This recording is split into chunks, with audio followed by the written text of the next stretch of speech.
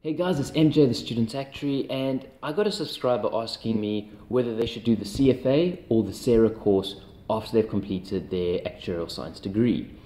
Now, the CFA and the CERA course are actually very, very different. The CERA, which is CERA, stands for Chartered Enterprise Risk Actuary, whereas the CFA stands for Chartered Financial Analyst. And the CFA is actually very similar to the Financial Fellowship in Actuarial Science. In the CFA, you've got three levels. You've got level 1, which is very similar to subject CT8. You then have level 2, which is very similar to the specialist subject in finance. And then you have CFA level 3, which is very similar to the fellowship exam in finance. Whereas the CERA course is something completely different. That's where you're looking more at statistics, more risk measures, and you're going more into mathematical and quant formulas and all that type of stuff. So if you become, like say an actuary in life, pension, general or medical, then I would say that the CFA is actually a great course that can extend your knowledge about finance. If you've studied the financial fellowship, then and you have enough time and cash to pay for these CFA exams, then I would say do it because the material is very, very similar. However, I don't know if you guys saw my last video where I explained the investment world, just very, very quickly. And if you see, a CFA is somebody who plays more as the asset manager or an analyst for various stock exchanges. So an analyst will be someone who looks at the various stocks and says, this one's underpriced, that one's overpriced. Or is an asset manager who says, okay, where should we, which share should we buy and running the funds and stuff like that.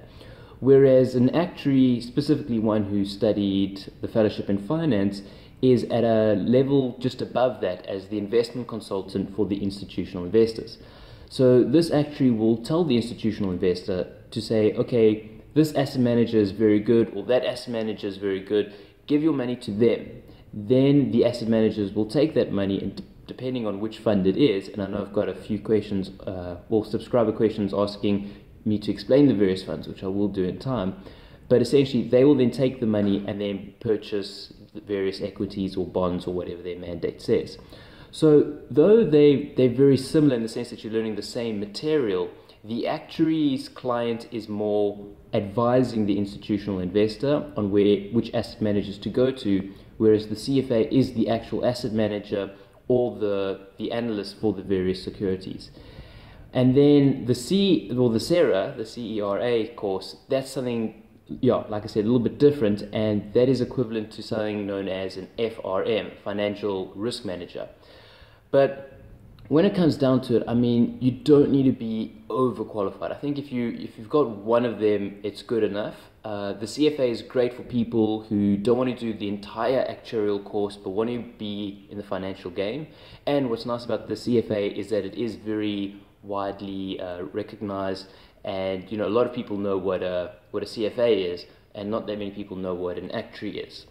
So there is that benefit of that, but I don't know about you guys, there are so many exams that for you to want to go and write some more does sound a little bit crazy.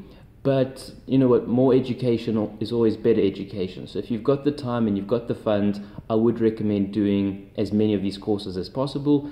But I do feel that if you've got one is sufficient for you to get a good job or to go out and change the world. But as always, thanks so much for watching. And if you have any questions, please feel free to let me know in the comment section below. Thanks guys. Cheers.